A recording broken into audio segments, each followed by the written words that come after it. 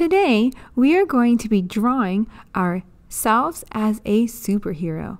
I'm going to start by tracing my cup towards the top of my paper. I want to make sure I leave some space at the top for some hair and enough space underneath for the body. Now you can choose to add a neck if you want, but I'm just going to make my body coming right out from the shape of my head. I'm going to draw a trapezoid shape. Now I'm making mine look like a girl, so I'm going to put a skirt. If you want her or you're a superhero to have pants on instead, that is fine. I'm going to draw some of the details for my face. I'm going to add some hair. If I want to, I can make the hair sticking off the top of the head. It's up to you how you design your superhero. Keep in mind, though, that we will be cutting these out, so we want everything to be drawn as a shape and not a line. So try to make everything drawn as a shape and not a line. I am now going to draw the mask. Put a little curvy line there and a curvy line underneath. And I'm going to add a nose. I'm going to draw 2 circles for eyes. You can make your eyes however you choose. I'm going to do a little eyebrow. Give her some freckles. And I'm going to draw the mouth, a little curved line with 2 little curves on the sides. And then I'm going to add the details for the mouth. Let's put a tongue inside of there. It looks like the letter M. And then maybe some teeth. I'm giving her some silly teeth. Now let's do the details for the outfit. Your superhero outfit can be designed however you choose. Typically, superheroes have some kind of a logo on their outfit. So pick a logo, something that's not copyrighted, that you would like to put into your picture. Add a couple more details. Now, for the arms. The arms are tricky. You draw an L shape.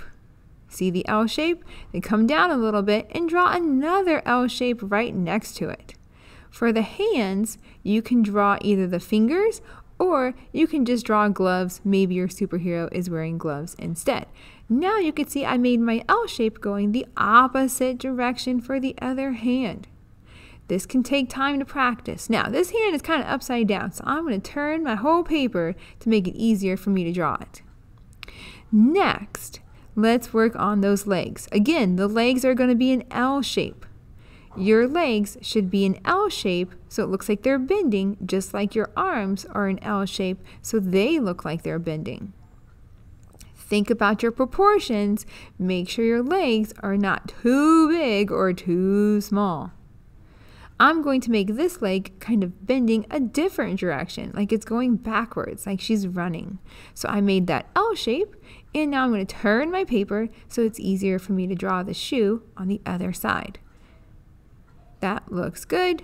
That little piece right there, don't worry about it. I'm going to cut this out, so if you make a mistake, a couple little mistakes, we might be able to just cut them out when it'll disappear when we cut out our superhero.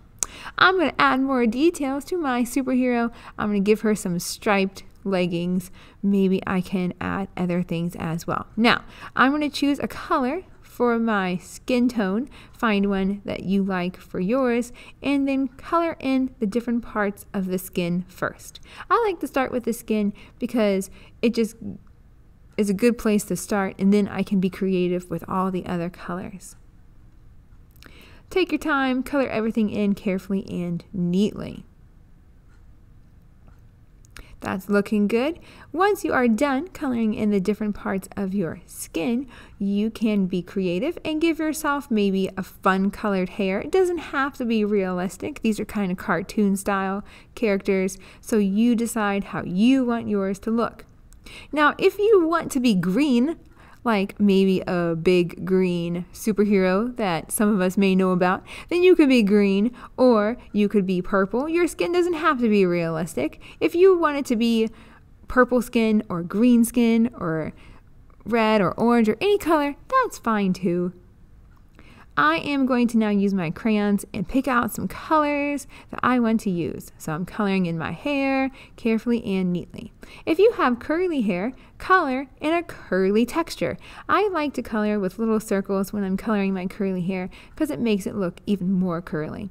If you have straight hair, then color with straight lines. That's a fun little trick to make your artwork go from good to great.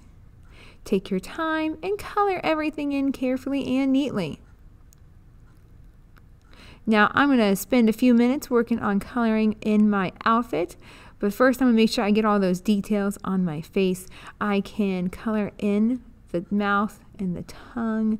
That looks pretty good.